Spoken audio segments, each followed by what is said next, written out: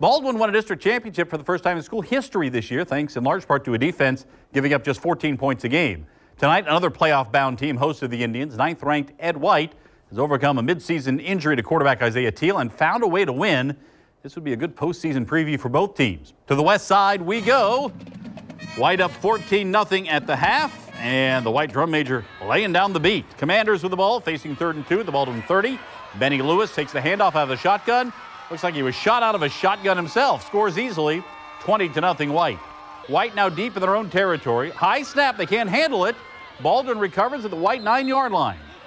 Baldwin facing 4th and goal on the ensuing drive. With the White defense looking for the shutout. They make the goal line stand, and they are fired up. Late in the 4th quarter, Joseph Williams puts this one away. A 36-yard touchdown run. White gets the shutout. They win convincingly, 28-0. to wrap up the regular season. Rains taking on West Side. Wolverines in the red. Rains first possession, no score. 3rd and 13 for the West Side 16. And Tyron Randolph runs the draw, and he is in. Touchdown Vikings, 8-0. Rains with the lead. Second quarter, still 8-zip. West Side deep in their own territory, facing 3rd and long, and the corner blitz gets home. West Side forced to punt deep in their own end, and that does not work out well. Snap is way short of the punter. Rolls into the end zone. He's tackled for a safety. Time for a safety dance. 10-0 Rains. Ensuing free kick. Kyle Gilliard takes it at his own 30. And the shortest distance between 2 points is a straight line. And he goes right through the coverage team for the touchdown. Flipping his way into the end zone. Rains goes on to the victory. 32-0.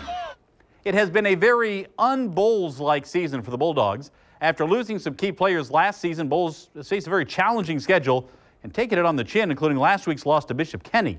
Looking to clinch a winning record, the Bulldogs hosted a 7-1 Gainesville-Buchholz team. Another tough matchup. To San Jose Boulevard we go. Bulldogs in the orange tops. Matthew Toblin's team trying to make a statement here. Bulldogs down 6-0, punting from near midfield on 4th and 22. Buchholz roughs the kicker. Flag flies in, and it's a first down for Bulls. The offense would cash in. Kayvon Miller in at quarterback. Bulls his way in from 3 yards out. The Bulldogs take a 7-6 lead. Bulls back with the ball at the Buchholz 12-yard line. Quarterback DJ Moore under duress. One arms the pass to Caleb Lampkins for the touchdown.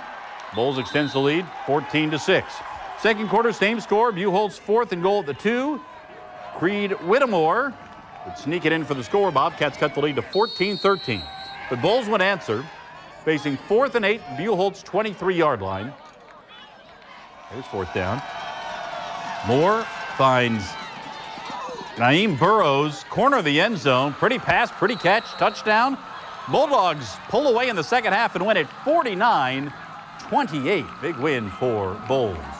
Wolfson taking on Inglewood. The Wolfpack trying to handle the Rams. First possession for Wolfson. Deep in their own end. Brady Nelson rolling left. Fires for the sidelines, but Jalen Scarver is there for the diving interception for the Rams. Inglewood takes over at the Wolfson 32.